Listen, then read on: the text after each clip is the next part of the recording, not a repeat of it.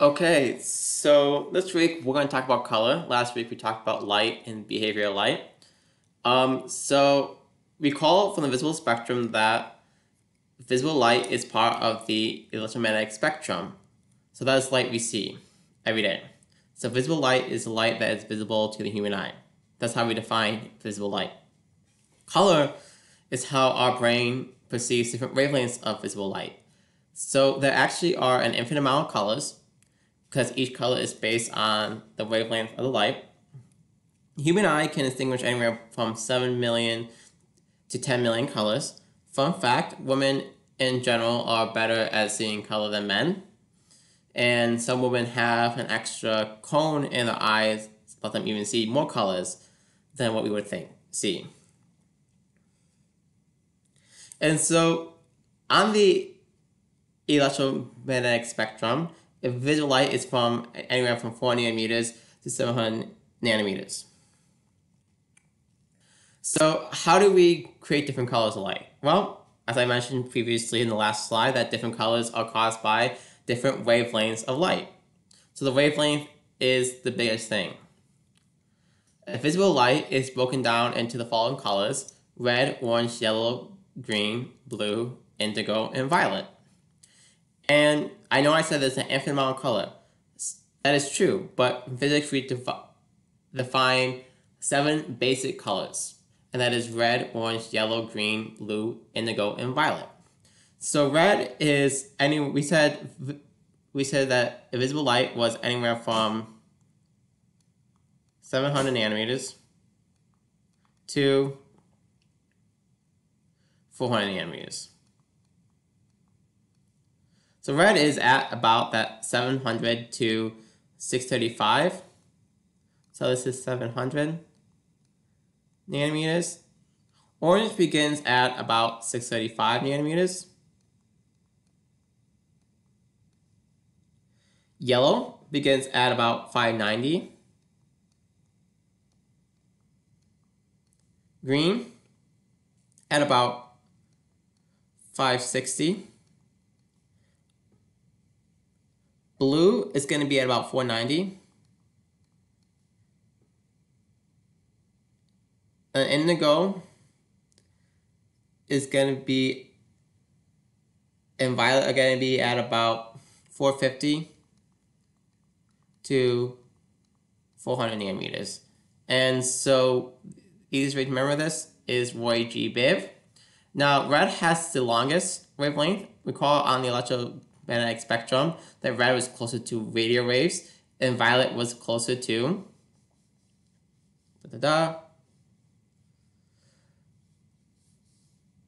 X-rays, which have the shortest wavelength. So red has a longer wavelength than violet. The violet is about 400 nanometers, and red is about 700 nanometers. So why do we see different colors? Well, the colors we see are actually caused by light experiencing reflection and absorption. And we talked about this last week about how when light hits an object, it can either reflect or absorb. So reflection happens when, this is my object, and it comes in, and it bounces back off.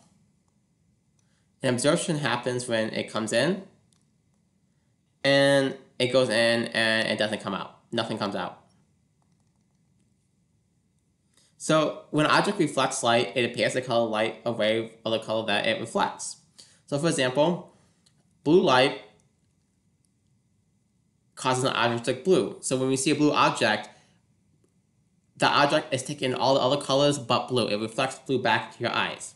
So we see a red object because it reflects red light back into our eyes and absorbs all the other colors. And when I said absorbs all the other colors, this is what I mean. So the white light we see in light from the sun is often white light. So white light contains all the colors. So when you mix all the colors together, you get white. If you don't have any color, you get black. So why do we see white and black objects? White objects occur because the object reflects all the colors of light and goes back into your eyes. They combine to make white.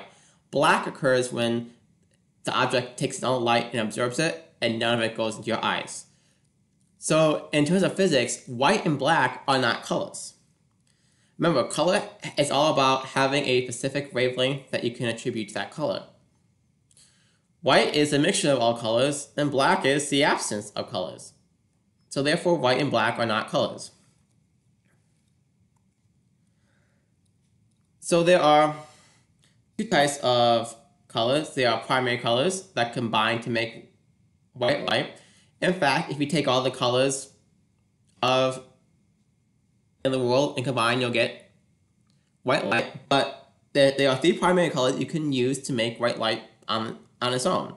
And those colors are red, blue, and green. Secondary colors are caused by the mixing of two primary colors. So a secondary color might be red and blue.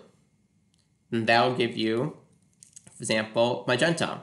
Blue and green, cyan. And then red and green, yellow. So primary colors are red, blue, and green. There are only three of them. And these are the colors that combine to make white light. Secondary colors are the colors by mixing two of these primary colors, and those are, as you'll see, are magenta, yellow, and cyan. So how do we create different colors? Well, there are two ways. The first one is color addition.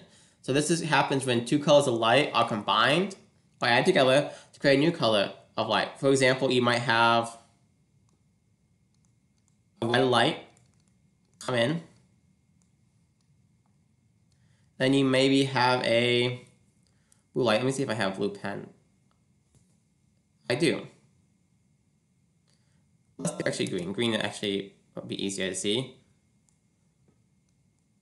As I have green light coming in. And then these things mix. Well, red and green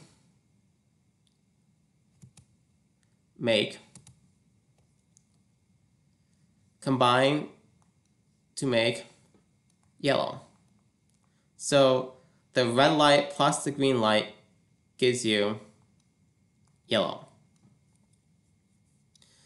Now, as we were saying, color addition here. We have different colors. So here I have red and green combine here. Venn diagram make yellow.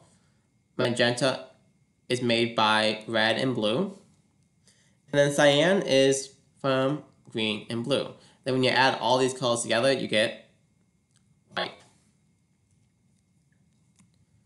So the next method is called color subtraction. The opposite of addition is subtraction. And color subtraction occurs when one or more color light is absorbed or removed from the white light by the material. And so pigments are substances, are materials that absorb different colors of light.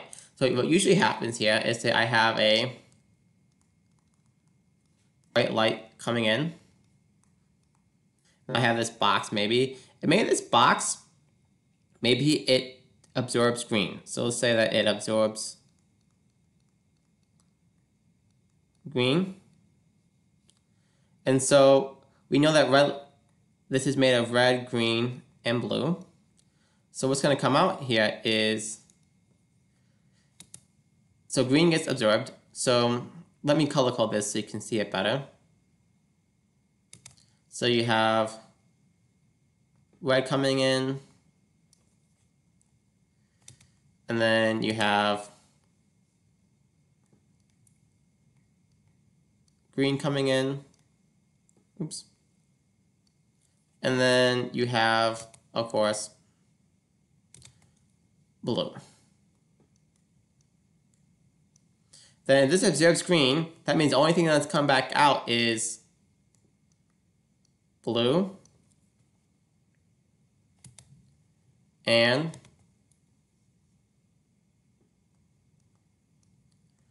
red. And so your eyes cannot see red and blue light. If two colors are coming to your eyes can't see them as different colors. So what your eyes does, they combine them. And we know that red and blue add up to make red plus blue is magenta. White light is red, green, and blue. We subtracted green and got out red and blue, and we got magenta. And here's another example here. In this case, we got red light, which is red, green, and blue. Comes in, and this paper takes away blue, and then all that's left is red and green. What does red plus green give you? Yellow. And we can go back to our Venn diagram here. It's that red and green, yellow.